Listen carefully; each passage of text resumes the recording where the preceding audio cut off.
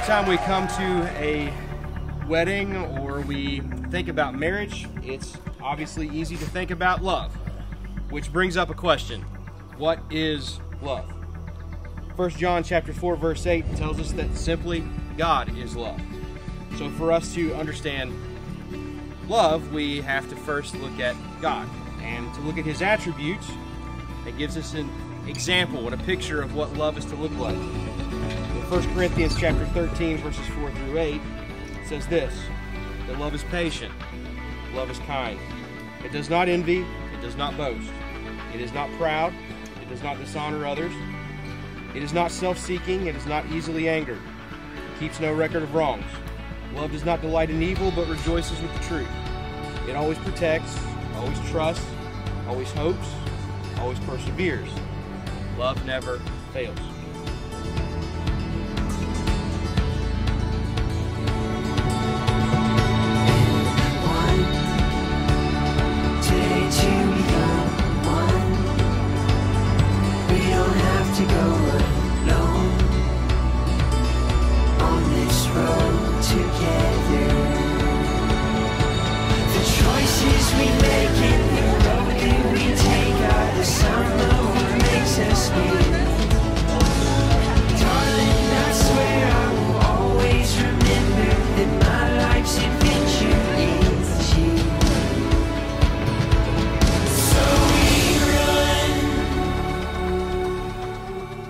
Ryan and Tiffany, as we think about those things, we think about those, I guess, kind of qualifications of what love is.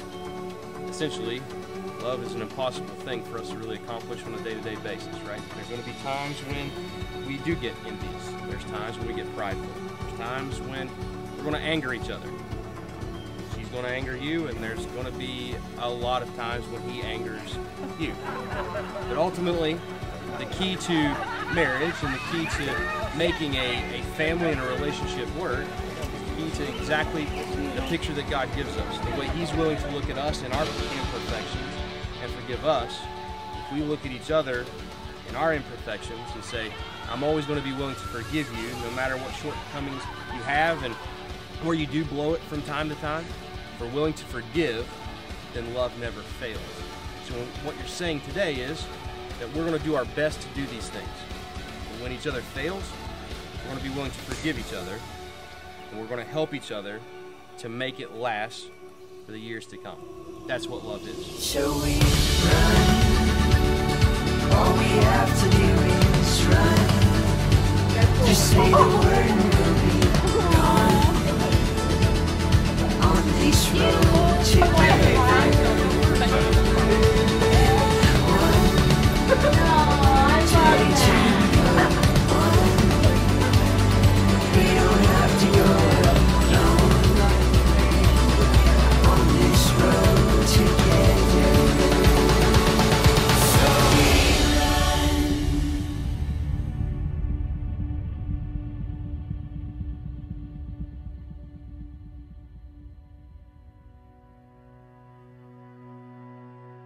Family, friends, and loved ones, we have come together in the presence of God to witness and to bless the joining together of Ryan and Tiffany in marriage. The bond and covenant of marriage was established by God in creation, and our Lord Jesus Christ adorned this manner of life by His presence and His first miracle at the wedding in Cana of Galilee. It signifies to us the beautiful union between Christ and His church, and Holy Scripture commands it to be honored among all people. The union of husband and wife is intended by God for their mutual joy, for the help and comfort given each other in prosperity and adversity. Therefore, marriage is not to be entered into unadvisedly or lightly, but reverently, deliberately, and in accordance with the purposes for which it was instituted by God.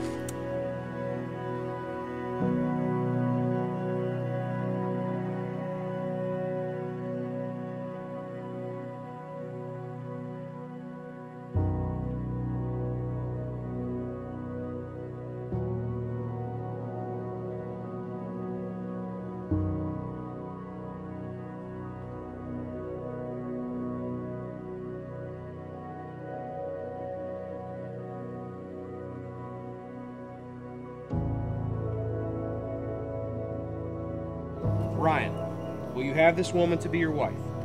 to live together with her in the covenant of marriage. Will you love her, comfort her, honor and keep her in sickness and in health, and forsaking all others, be faithful to her as long as you both shall live? And if you do, tell her that you do. I do. Tiffany, I'm going to ask you those questions. Tiffany, will you have this man to be your husband, to live together with him in the covenant of marriage?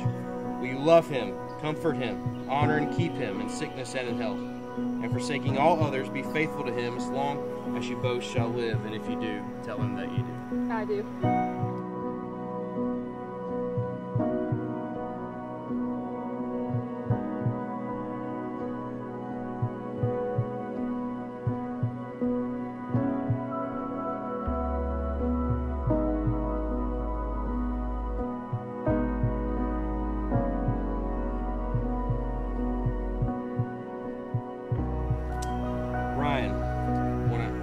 That you look at Tiffany, that you would repeat these words after me as a covenant or a commitment of vows that you're making to her today. And remember, it's not exactly just about the words, it's about you saying them from your heart to her. In the name of God.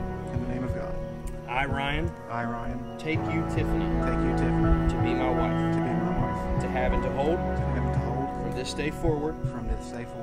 For better, for worse. For better, for worse. For richer, for poor. For richer, for poor. In sickness and in health. In sickness and in health. To love and to cherish. To love and to cherish. Until death do us part. Until death do us part. This is my vow. This is my vow. Tiffany, I'm going to ask you to repeat those same words after me. Remember, it's not necessarily about the words. It's about you saying these words from your heart.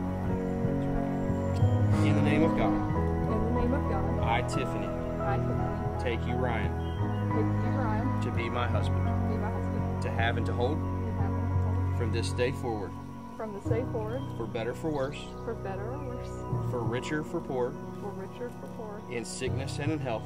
In sickness and in health. To love and to cherish. To love and to cherish. Until death do us part.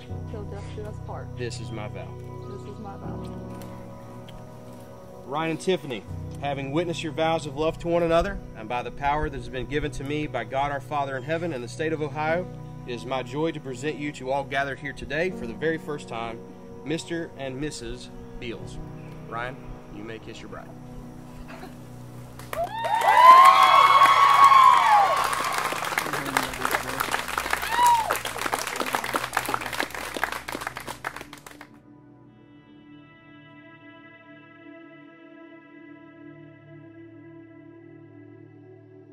So I'll shoot you straight.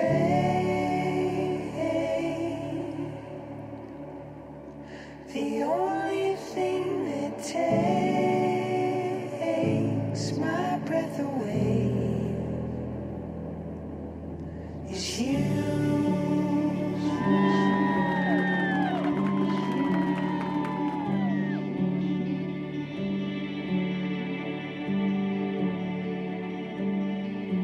The choices that we make,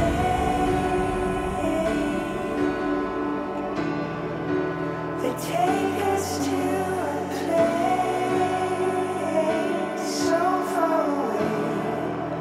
It's me and you.